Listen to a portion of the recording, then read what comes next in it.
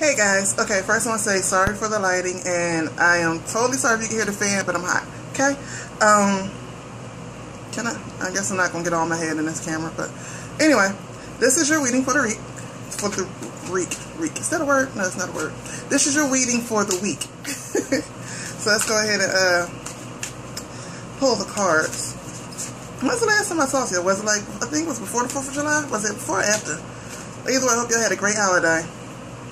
And I hope y'all had a good full moon. So I know I talked to you after the full moon. Well, I haven't talked to you for the full moon. The full moon, I didn't make any videos because the full moon this month was back in Capricorn. 1, 2. And I already had a Capricorn full moon. Yeah, it was a Capricorn full moon video. So I just, didn't see the need to make one with everything going so, I wouldn't say hectic. I would say fast this week. Everything went so just fast. Just get it done, get it done, get it done. And let's see if I can pull one more. It looks like it might be 4 for this week.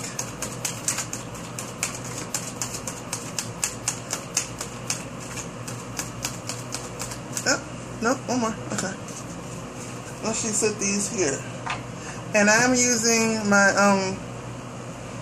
well, here, the book is here, so. I'm using my Wisdom of the House and Night card. I don't know where the case is at, but here's the book. Whatever. So let's get this turned over. First card is Deceit, and it's upside down. Somehow I feel the reading's going to be the same way. Especially with this new moon coming up in Leo in a couple of weeks. Second card is Vision.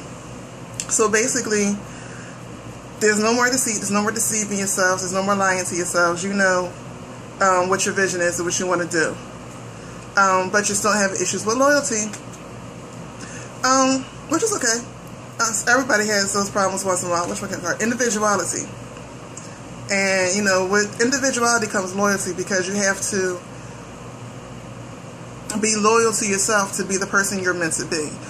Individuality doesn't mean you're going to be totally different from everybody else. That's one of the main lies.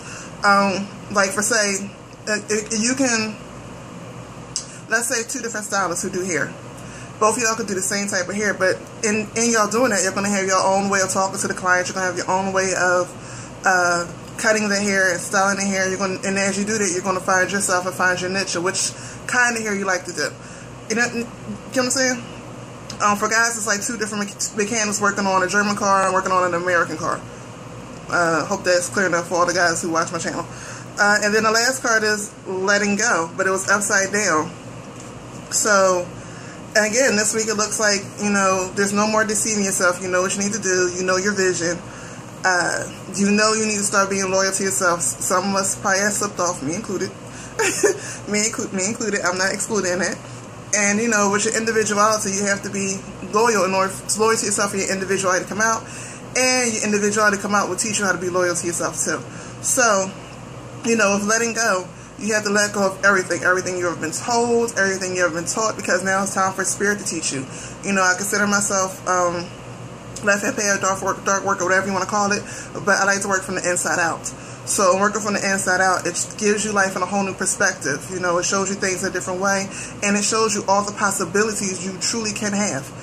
So with that, I'm going to cut this video down. I don't know what to call this reading. Basically, it's just getting back to you. Alright? Everybody have a blessed week. Peace.